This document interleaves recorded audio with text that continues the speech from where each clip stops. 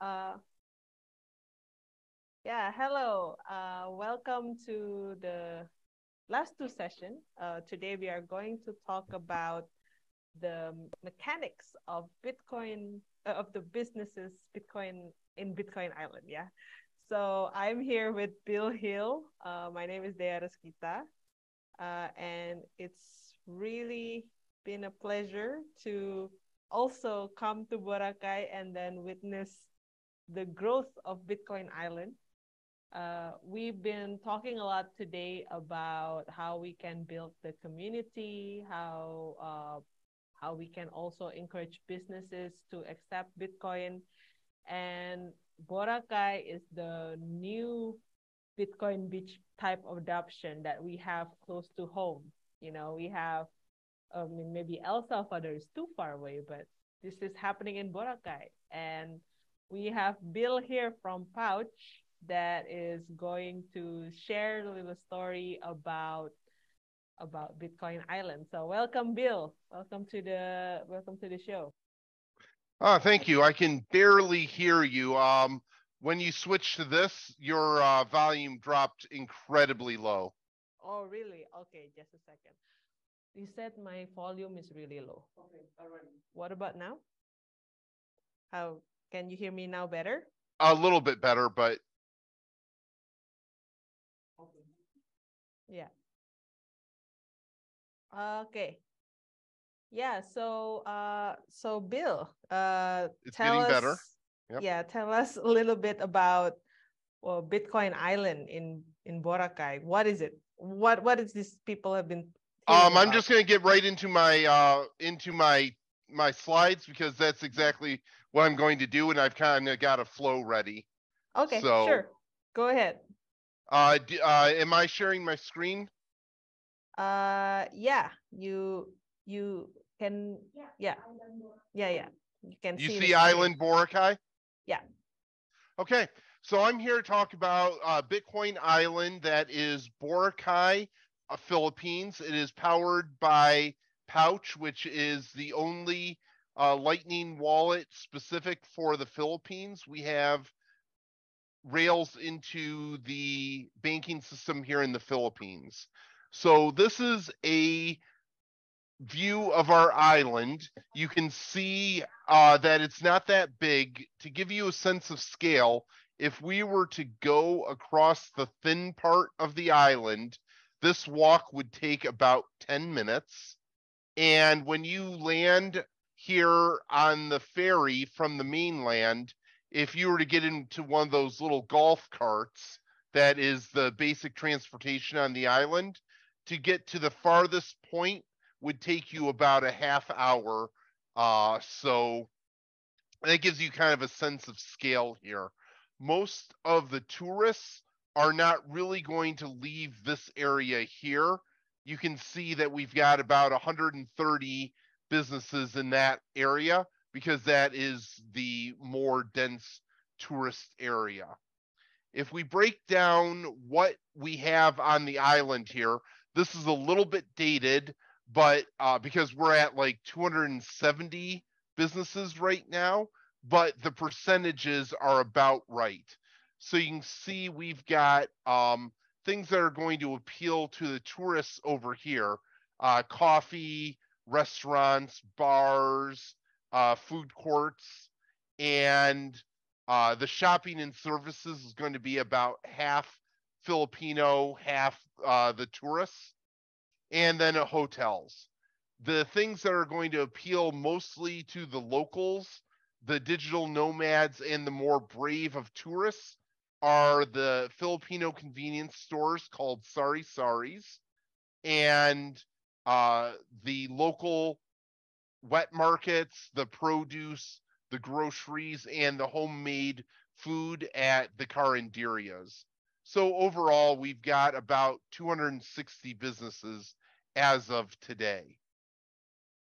So the big question is, why did over 200 businesses join us since we landed on the island 6 months ago? Here is our team. And so when they walk into a business like this, what are the words that they have to say that lead to her saying yes and joining up with Pouch and joining the Bitcoin economy. So what I'm going to do is go through an idealized interaction. First, I'm going to do it at full speed. Then we're going to go back and break down with explanations why we say the words that we say. So I'm here on business. Is the owner or manager here? Yes.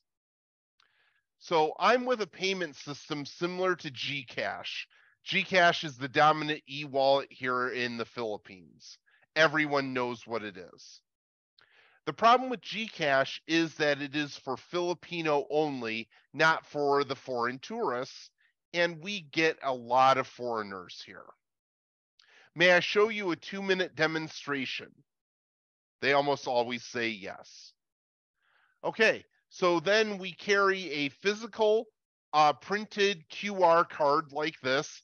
It looks like this, it's laminated, and I will open up Pouch and I will scan that QR card. It will bring me here where I can say how many pesos I want to pay. Notice that the unit of count is in pesos. I hit send payment, and then I transfer that amount of value to that account, and we're done. So that's the first thing that I show them. Then I ask, what about the foreigners that we're interested in?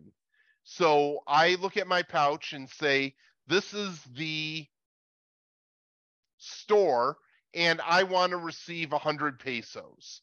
So I type in the amount, and this invoice is created.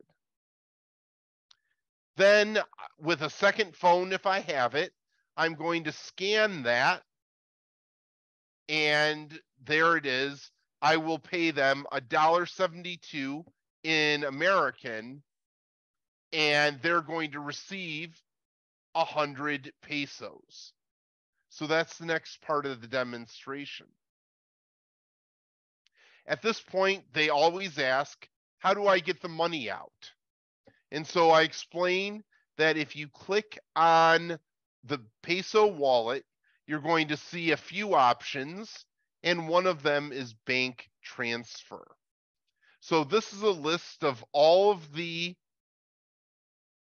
banks in the Philippines, and that also includes Gcash and PayMaya, the two dominant e-wallets that they're already familiar with. And I show them, that they put in their information and that there's going to be a 15 peso charge, not from us, but from the bank, because the banks are the bad guys. And that is how it will be sent. If it's an amount of 50,000 pesos or less, which is about $1,000 US, then it's going to be there instantly. If they need to do more, it'll take 1 or 2 business days. The other major way that they can get money out of the system is through something called load, which is the phone credits. No one here has a prepaid or a regular cell phone plan. They buy it by, about $2 at a time. So the saris that are the common convenience stores that are everywhere can just put in their customer's phone number, choose their provider, and send load to them like that. And they can charge whatever they want. So if they sell 100 pesos, maybe they collect 105 in fiat right then. So that is a way that they can get their money out and make a little bit of profit along the way. Next thing I'm going to do is show them the map. So inside the Pouch app is a map of Boracay, and they can see all the different businesses. And what I do is zoom in on their area so that if they don't decide to sign up today, they at least know which of their neighbors are there. And so they'll choose that. and maybe we'll go through and show all the different businesses like them that have signed up. At this point, I'm going to hand them some signage, let them choose whether they want. Oh, are you trying to talk to me? Okay. Whether they want the black sign or the white sign. Or if they are a bigger business, we will do custom art like this that matches their decor. Finally, most of the businesses we sign up are not going to care a lot about their username. So we carry some pre-made QR cards. And if they sign up with a username like Good Captain or Smart Boy or Nice Flower or Rich Heart, then they can use that QR card and they've got the sticker and they've just made their account and they are ready to go. And that's how Hidden Shell here was signed up in about 15 minutes. Wow. Yeah, that's really fast. Yeah. Yep. So that is the pitch that we teach our crew to go out and do. Now, whether it's still like that after they go out and do it themselves, hard to tell because they're doing it in Tagalog often. But that is the idea. You can see that it is very quick, it is direct, it is to the point. I do not go off on a lot of wild tangents, and I've given this pitch so many times that I know exactly what I'm going to say. Anytime that you're doing a presentation, whether it's a sales like this or a presentation like this, practice is absolute key. Mm-hmm. So that you don't just go out there and wing it, because when people go out and just say, I'll figure out as I go, they end up going down dead alleys and say, oh, I wish I wouldn't have said that. Oh, it took me 20 minutes to say this, but when Bill gave it, he only took 5 minutes. What's going on? And so practice is the key to that. So now I like I'm going to how go you back. focus on like how the payment, yeah, the speed of transaction, right? Like that's the one that you are focusing on, that ones that makes people click. That's certainly one thing that they are excited about.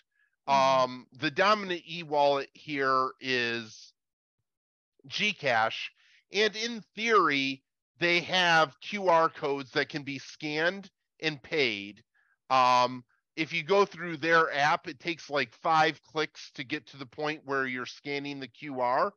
And most of the businesses have self-onboarded. They're not going to figure out how to print a QR code. I don't even know how they would figure out what their QR code is. And if they do that, they're not going to laminate it, and it's going to be kind of ugly. Whereas we roll in, we've got the QR codes already made for them. If they choose their own name, we'll make the QR and deliver it already with a nice background that has their name, has the QR card, and is laminated. For bigger places, we're going to make as many of them as they need. For even bigger places, we have the little plexiglass stands so that they don't have to buy them. Making it easy to onboard is really important because we want Bitcoin to be seen almost as a luxury brand here on the island. It looks good and a lot better than the other e-wallets do. So to give you an idea, most of the time, if they accept Gcash, they're going to run in back and find some ratty piece of cardboard with the user's phone number on it. And you've got to type that out. If you type it wrong, that can be a problem. And it's not really user friendly. They saw this. Oh, you just scan that piece of paper and the money is ready. That looks like magic. So, yeah, we make sure that we onboard people very well. Okay, so now here is a breakdown of why I said the things that we said there. So if a big white guy rolls up to a sorry and says, I'm looking for the manager, everyone is going to shut down. It's a Karen moment, not something I want to do. So we come up and say, I'm here on business. Is the owner or manager here? This tells them no one is in trouble. We just need to speak with the person that can say yes. You got to make sure you have access to power, because if you're talking to someone that can't say yes, we're really not getting anything done here. Okay, I'm with a payment system similar to Gcash. First, we want to be equal to something that they already know. They know what Gcash is. So first, let's make ourselves equal. Then I say the problem with Gcash is that it's for Filipino only. I want to say stuff that is true, that they know. Rapport is built because they are agreeing with me. I'm building credibility simply by telling them things they already know, and I am establishing the pain point. The pain that they have is that that foreign tourists are going to be coming here because they want to come to Bitcoin Island, and they want to be one of the people that get paid by this. So that's why I'm saying this. Next, I say we get a lot of foreign tourists here. They know this is true, and it's building rapport and building up the pain point that we are later going to solve. So may I show you a 2-minute demo? We put a time limit so they feel comfortable. No one wants to sign up to hear a 30-minute lecture on the joys of Bitcoin or whatever it is this guy is selling. So by saying it's a 2-minute demo, they know it's a limited time. I don't think any of these demos have ever lasted only 2 minutes, because usually they're interested and we go longer. But if they're not interested, it's over in 2 minutes and they can get rid of me. So the first thing that we do, the easiest way to use this Lightning wallet is there's a QR code. We scan it, put in the price, and hit payment. That is the easiest possible way for this to work. And so I want to do something that shows them results as fast as possible. I believe one of our earlier speakers was saying the same thing. You want to show them receiving sats as fast as possible because they get interested in it, right? Yeah. Okay, so we do that. Now I talk about, what about foreigners? Now we're doing the same thing essentially, but we're doing it slower. If you think about this talk that I'm giving right now, that is exactly the method that I'm doing. First, I showed the pitch as fast as possible. Now I'm showing the pitch again, only I'm doing it slower with more explanations. So you can see I'm actually using that method right now also. So we show them about foreigners. And when I pull out the Strike app, I show them that this is one of many different Bitcoin wallets that the people might be bringing to the island.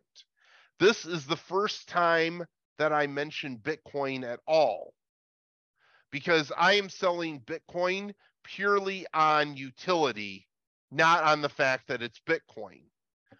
I believe that adoption is a ladder, and first just getting them to have a positive impression of Bitcoin because they're seeing it around the island, and then getting a wallet in their hand that can accept Bitcoin, even if they convert it to pesos immediately, is a next step on that ladder. Eventually, some of our bigger businesses that are not needing all of the money immediately all the time are starting to ask, hey, can I buy Bitcoin with this? Okay, we're on the next step of the ladder. So we're making it easier to accept by making it a series of small, appealing steps for them. Okay, so they see the invoice here for 100 pesos. And why is this important? I get to say what you invoice is what you keep. There were no fees. They asked for 100 pesos. They got 100 pesos. The exchange rate from Satoshis or US dollars or whatever do not matter, because the key phrase, what you invoice is what you keep. That answers a lot of their questions about fees and everything else. So, how do I get the money out? When they ask this, I already know that we've won. They have started to envision themselves using it and now want to know how can they do the next logical step. Awesome.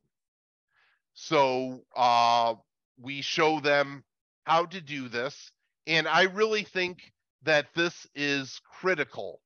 Having a way to get out to fiat is something that makes it easier for them to adopt. And I believe that is why we are having the great success in signing up businesses that we have. Now, the truth is, very few of them seem to cash out. We tell them that if they want to come to our office, they can cash out for no fees, for free. And very rarely do we get any of them coming to cash out. So, in fact, I've had far more of them come in and cash in, because we are a far friendlier way of getting money into the banking system. One of our super users, she's brought us a fair amount of pesos, and tells us that basically now she's using this because it can go to her sister's bank somewhere else. So she's using it for internal remittances on the, or not on the island, within the country.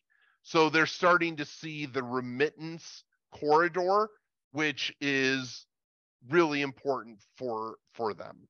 So that is, I believe, why these banking rails are super important. These phone credits load, very important.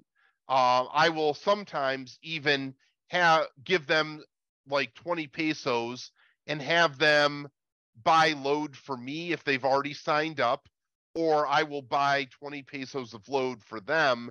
And when they see their phone light up that they actually got the load, okay, this is a viable model.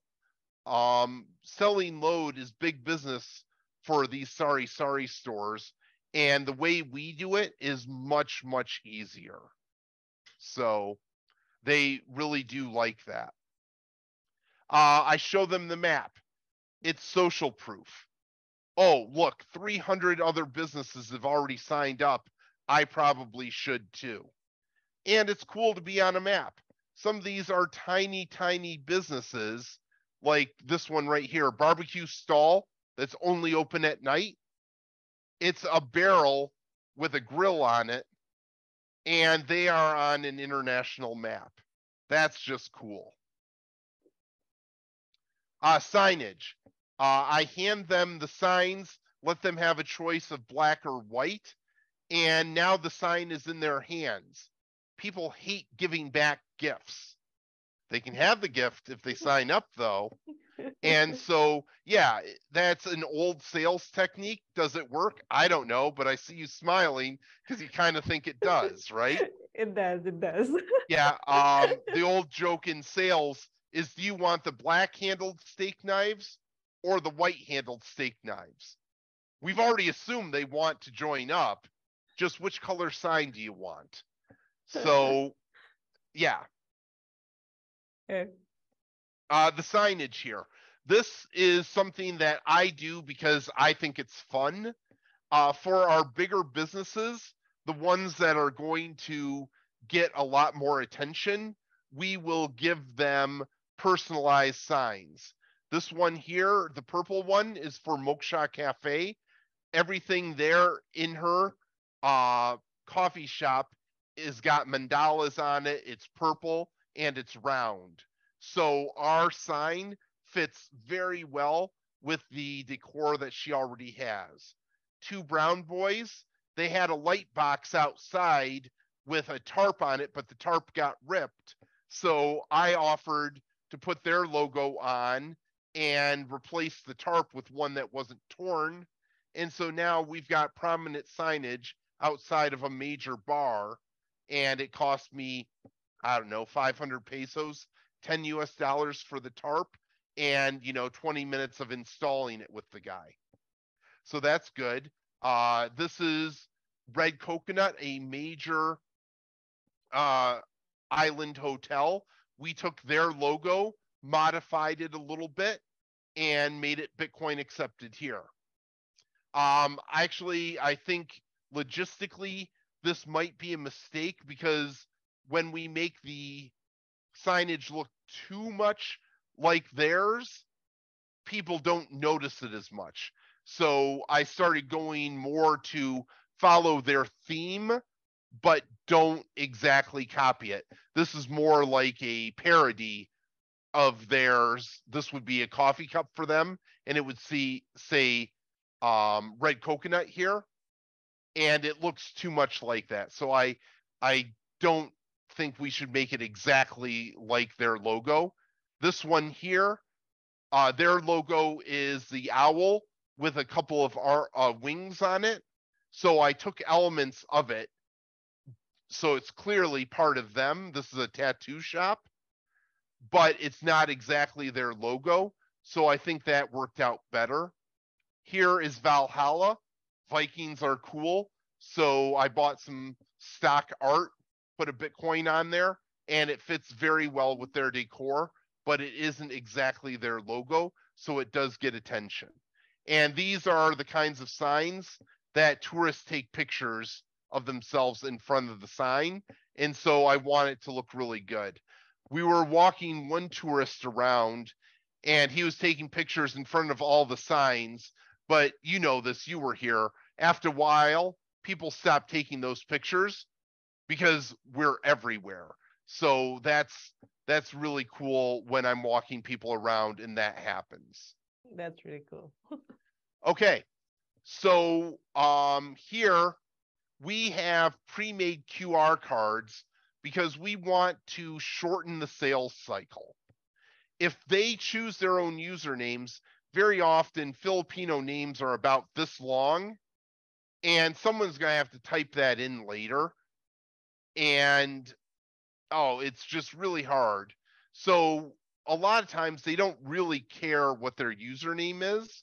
So by choosing usernames like this, it is easy for foreigners. If they have to type in good captain, that's a lot easier to do. So we do that. I randomly generate these usernames by I went through the BIP39 word list that all of our mnemonics are made out of. And I had my girlfriend tell me if she understood each of the words and that I said, and then I had her say them. And if I understood it, it meant it was easy to pronounce for both sides. Then I took only the neutral to positive adjectives and the neutral to positive nouns, and now I can just randomly generate them, like good, rich, nice, smart, captain, heart, flower, boy. And so I get lots and lots of random usernames that way. So question for this username, is it for pouch, or this is lightning URL kind of thing? So it is their username, and it is also their LN URL. Mm-hmm. So I think these are out in circulation. I'm not sure, but if one of them is Island, that's our donation fund. And so if you were to put Island at pouch.ph into an LN URL, then you could send to us directly. So that's another option. A lot of wallets are not accepting that yet, so I'm not advertising it on our QR cards, but it is something that can be done. Mm-hmm. So yeah, that means that she chose hidden shell and we gave her some stickers. We actually try and put the stickers up ourselves, because if we don't, they will put them in weird spots that are not useful, or they won't put them up at all. So our goal is to really make sure they are ready to go. We've started trying to tape their QR card somewhere where the customers can see it, because they lose these cards and then we've got to go and print them again. It's not that big of a deal. It's just a hassle. Mm-hmm. Okay, so now here are just some general ideas from sales. I was not a sales weasel, but I worked with sales weasels, a term of endearment, for quite a while. So I had to learn some of what they do. One big idea is when they say yes, shut up. Okay? Shut up and take my money, right? Once they've agreed, we don't need to tell them about Satoshi and blah, blah, blah, or anything else. We need to get them an account. Later, when you come back and visit them, you can tell them a little bit more about the wonders of our savior, Satoshi. But if you keep giving them information, you might give them information that gets them to say no when they've already said yes. So stop right then, get them signed up. Okay, so common objections and questions and what to do about them. A very important concept in sales is be willing to walk away. If you're not willing to walk, you're not ready to sell. Okay. Once they start going down a path and are looking for an argument, you're probably not going to convince them. And that is time that is better spent with someone else. So that is an important thing. Some of the questions. What about scammers? I try not to engage this very long. So, well, scammers use the internet, right? Yeah. Is the internet a scam? No. Okay. Very good. Great. So, yes, scammers use this. They also use US dollars. They use pesos. They use a lot of things. The fact that they're using Bitcoin kind of tells me that it's useful. So I don't really want to engage too deeply about that. Okay, what about support? A lot of the other e-wallets that are around are not very good at support. They won't return your calls if you can find a phone number, and they're just not generally good at support. So I show them that on the back of every QR card is the personal phone number of someone on the island. That someone is me. So they've got my personal phone number. If they need help, they should call. Now, the truth is they don't always do that. We've had a few of them have some kind of problem, get frustrated, not call support, and then just take their signs down, and we don't notice until we go to the store later, and then we've got to talk them off the ledge. So little problems can really have outsized effects, but by making sure they've got ways to reach us, we can start to mitigate that. Okay, a few of them are going to tell me, I lost money on a shitcoin. Don't buy shitcoins, but think this only. Don't say it. Okay? I'll usually, when they start talking about these other coins, I'll say, you know, there are 19,000 other coins. I'm not smart enough to know much about them. I focus only on Bitcoin. I really do not want to get into their story of how they had $5,000 of shitcoin 3 and then they lost it all. It's just never a happy story. I don't want to talk about other coins. I want to talk about Bitcoin. Okay, so what about fees and the exchange rates? The phrase, what you invoice is what you keep, is really key to solving all of those problems. All right, if I wanted to do this again, or I should say, when we do this again, tick tock, next island, what are we going to do? We didn't get an office immediately here because we weren't really sure how well this was going to go. If we go to another island, first thing I'm going to do is get an office. It establishes credibility. It encourages walk-ins. Bitcoiners just end up in our office a fair amount. I mean, you saw our office. It is really difficult to miss this sign. Mm-hmm. So yeah, we get people just walking in. And it's a good meeting space. When we do our hiring, which I'm going to talk about, we can have 15 people in the office at a given time at a rush. So having a meeting space is important. Until we had the office, we basically just rented our office one moksha at a time, one coffee at a time. Okay, a mistake that we made was we tried to hire someone that was good at sales, and they wanted a salary and they wanted a high one. No, this is an entry-level position with massive turnover. So when we put out an ad, we will get like 15 people coming into the office wanting this gig work. By the end of the week, maybe one of them is lasted. Maybe after a month, 1 out of 30 sticks around. So there is massive turnover. This kind of work is not for everyone. Next, do not just pay by the day, pay by the sign up. This was our mistake with our first sales rep. I treated them more like I would treat a high-end Western sales rep, and it doesn't work. It is far better to pay per sign up. Now that we've got 3 people that have been with us, each of them signing up 50, maybe 60 or 70 businesses, and we're going to want them to start doing the harder to get places, the places that appeal more to Westerners. That is a harder job, and the sales cycle is going to be longer than it is on a small convenience store. So we're probably going to have to move into some kind of a hybrid model where they get a certain amount every week for trying, and then they get a bigger bonus when they sign up the harder to sign up stores.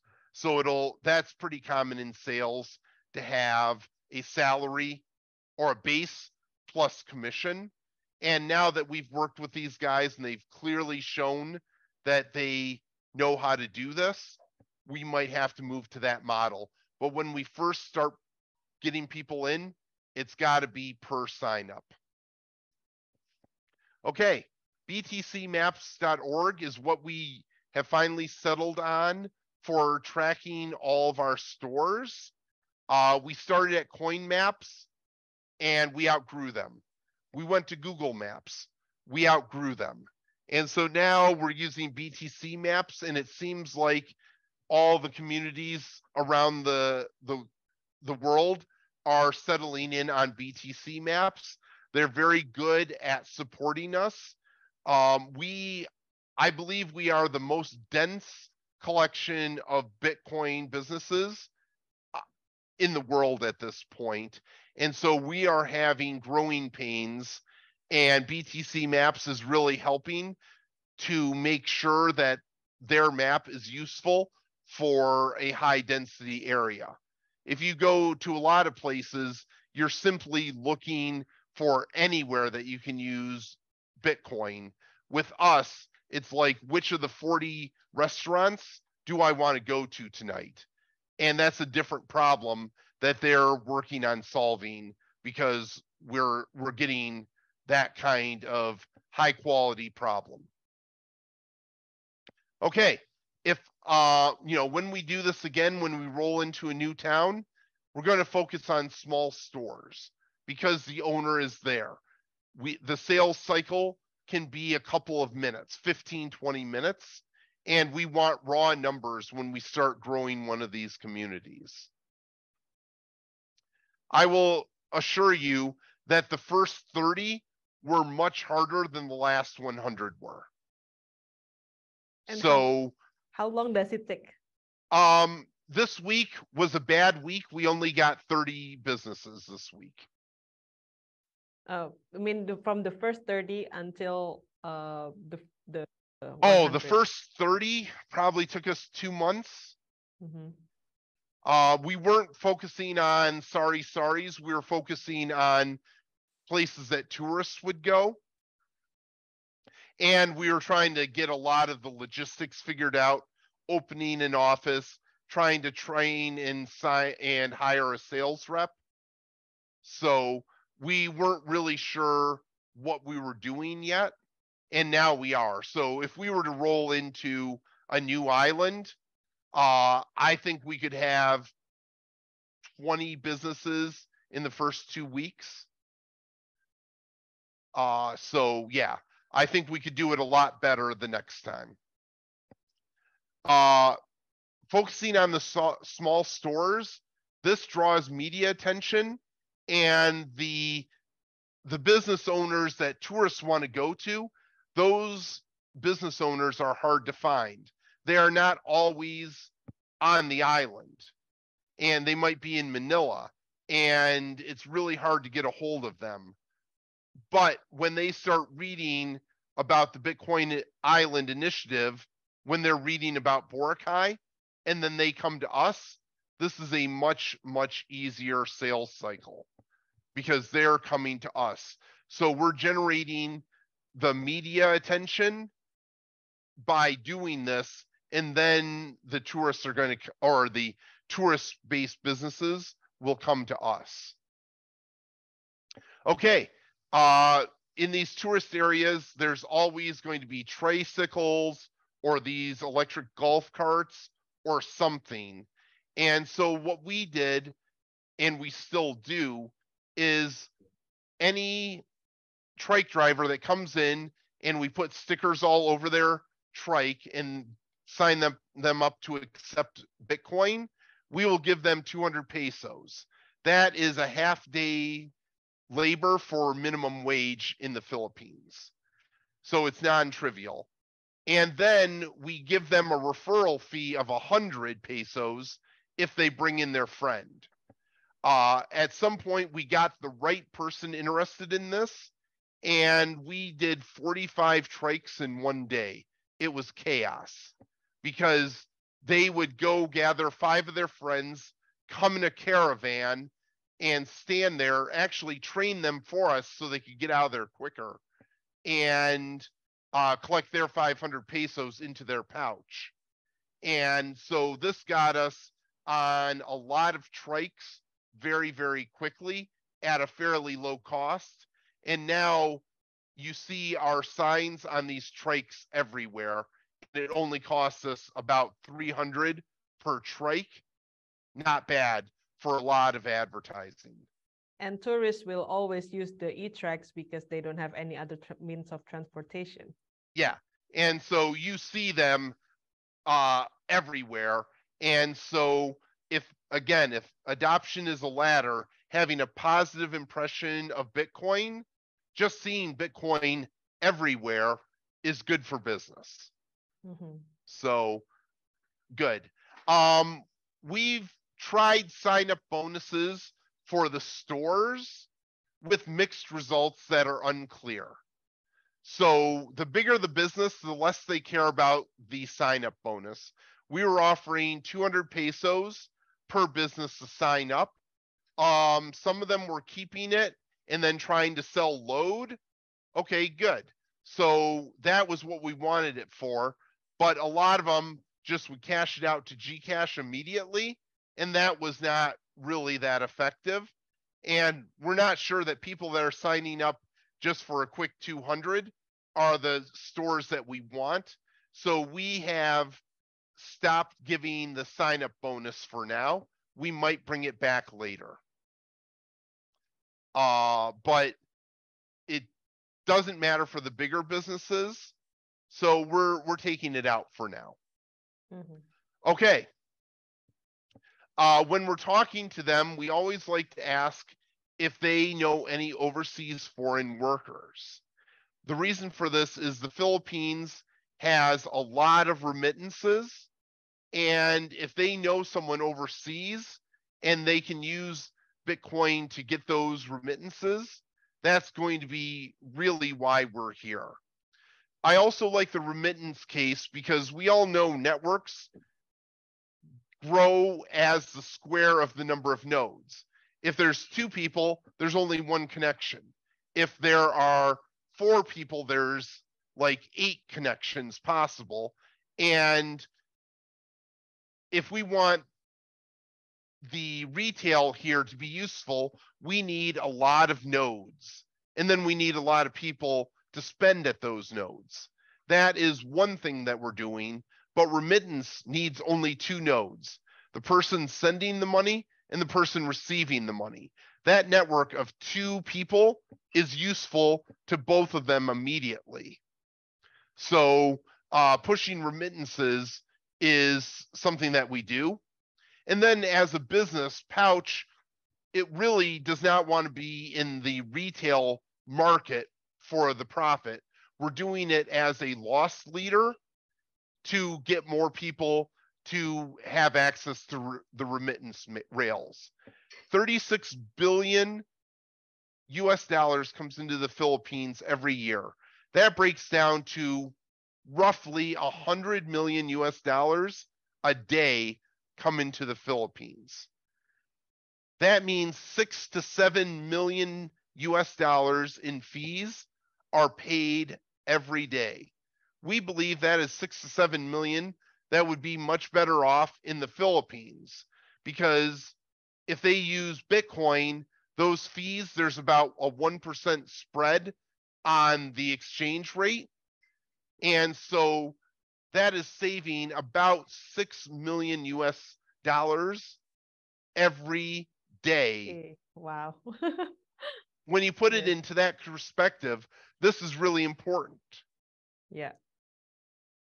Yeah, and I mean, and there's a huge market in Philippines when it comes to remittance. Also in Indonesia, I think like Philippines, Vietnam's, Indonesia. So yeah. Yeah. So getting Bitcoin into their hands and getting them to start doing remittances is super important. We've already got one. We're, especially on the island, we count every little success. So there's a woman here that has an American boyfriend who's a Bitcoiner, and every couple of weeks he sends her 5,000 pesos. She gets it in Pouch, comes into the office, we give her 5,000 in fiat, and we're trying to encourage her to tell her friends and to keep a little in her pouch and start buying directly from our vendors. But she comes back every couple of weeks. So we're taking the slow approach with her. But when she starts telling her friends that it's cheaper and easier, that's what works. Okay, we went to these pre-made account names. They're great. Like I said, adjective, verb, only positive, and they're pre-made, ready to go. For those of you that are going to be doing this on the ground, what we end up going to is this. You can see we added a purple border to all of these. That's because when you cut them up, if there's a white border, if you make a mistake, it looks like a mistake. But here, we don't use one of those paper cutters that come down. We use a paper slicer. And then if there's a little bit of an error, the border is there, but it's clearly not a mistake. And so it still looks good. And so we've got these printed out and arranged, slice, and we're good to go. Also, if you buy a slicer at the same time, buy extra blades. We wore out a blade after about 2 weeks. So, I mean, that gives you an idea of the volume that we're doing here on the island and the kinds of high quality problems that we're dealing with. Okay, I've got a little story about a bridge here. This is the Mackinac Bridge in Michigan. It's the longest suspension bridge in the world, and they have to paint it to preserve it from the elements. And so they start on one side, paint it all the way, and then come back. And by the time they're done painting it, it's time to paint it again. So there's always a crew on this bridge painting it. And that's where we're at right now. We're hiring our first full-time secret shopper. Recently, we did a sweep through the island when there were 200 businesses, and we had all hands on deck, and it took us a week to visit every place on the island. We found some had stopped accepting for whatever reason, so we kicked them off the map. Some of them, we found that they needed more training, or they lost their QR cards or whatever. So we went back and had to fix those. But at this point, we're just going to have one person whose entire job is to systematically go around the island and buy something at every store. By the time they're done with that circuit, there's probably going to be 100 more, and we might have to hire a second person. So we're constantly going around checking on our businesses. This is not perfect. Okay, if you come to the island, if they hired new staff and didn't train them, that business might just tell you, we don't accept Bitcoin. They accept Bitcoin. That worker doesn't know they accept Bitcoin and is afraid to say that. So they're just going to say, we don't accept it, rather than go ask. So if they're on our map, you might have to do a little work for some of them, but yeah. Yeah, so I think it's also like adoption. Any kind of adoption needs training, right? Like you need to use it more and more. The more tourists, the more Bitcoiners that comes to the island, they will use it, and they will start remember like, oh, okay, this is the step. That's also what happened when I went there with you, and then you know, it's really fun also to, as a Bitcoiner, to teach them, hey, you know, you have different app, I have different app, and then we interact with each other. That was really cool. Yeah. So you know, it can be frustrating. I take every failure personally, but it's going to happen. But if you go around and try and use Gcash at a lot of places, they're not going to accept it either. So this is not a problem that is unique to Bitcoin. Yeah. This is just how it can be sometimes. Yeah. Okay, so that is Bitcoin Island Boracay. I am very approachable. So if you are trying to build one of these communities, let's talk. Yeah.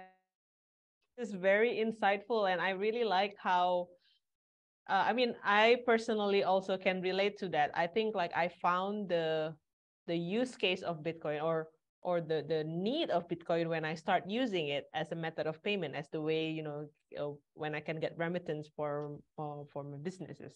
So back then, like when I do the retreat businesses, I always accepted money from abroad, and it's really hard to accept money to Indonesia because the fee is, there's a huge fee, and then takes so long. And with Bitcoin, even though using on chain, like it's really mind blowing. It's really game changing. And now we have Lightning that is even more fast, and it's a lot cheaper. So there's some question in the Absolutely. group. The first one is from Bani, and he asks, are you guys have any plan to release NFC card similar to what Coin Corner did in IOM? Where's IOM? What is IOM? Yeah, but I thought they said NFT, and I was about to go off on them.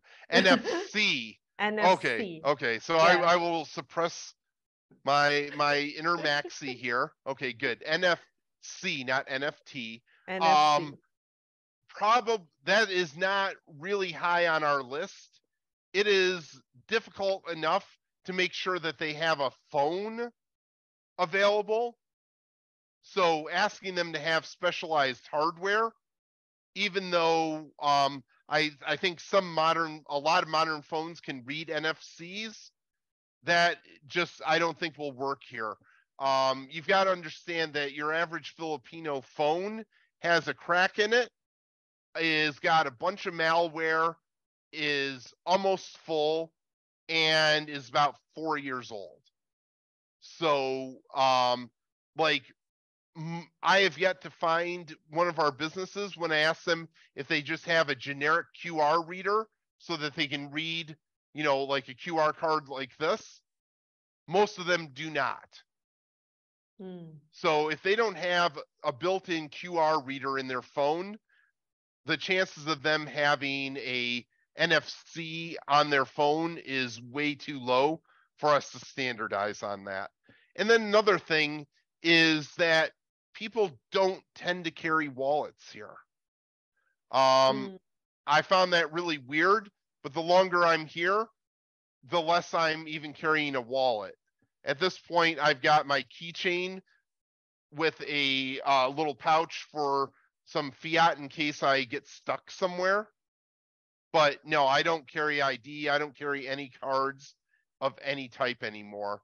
And I think that's pretty common for the locals also. So no, I don't see that as being a priority.